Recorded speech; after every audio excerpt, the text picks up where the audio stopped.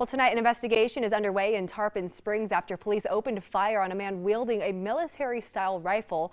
Witnesses say at first he was pointing the gun at passing vehicles and then he turned it on officers. News Channel 8's Christine McClarty spoke with a man caught in the middle of that terrifying situation. She has the details from Pinellas County.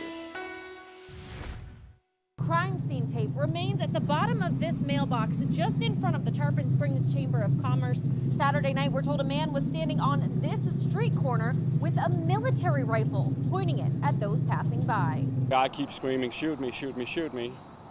And I'm with my dog, so I kind of pull to the side up against the building. I lie down because I don't know what's going on. 8 on Your Side spoke with 2 people who wanted to stay anonymous, but tell 8 on Your Side they saw the whole thing. This dramatic video capturing the heart-pounding moments. One man tells us he just moved here 2 weeks ago and can't believe he was feet away from danger, at one point laying on the sidewalk to avoid the man pointing a gun in his direction before taking cover in an alley. I'm shaking inside now when I'm talking about it, so it's really...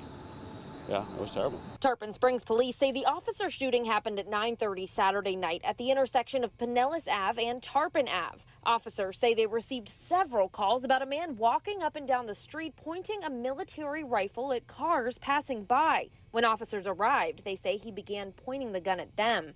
Tarpon Springs police say the officers opened fire, shooting him several times. They say officers immediately began giving him first aid. The man was transported to the hospital where he was pronounced dead. Police say the names of the man killed and the officers involved are not being released. The Florida Department of Law Enforcement and State Attorney's Office are investigating. This local says he's still shook up, trying to process the scary situation. Obviously, this can happen in a small town like this. It can happen anywhere, without warning, and it's just, it's just terrible. Stay with 8 on Your Side as we work to learn more details. Reporting in Tarpon Springs, Christine McClarty, 8 on Your Side.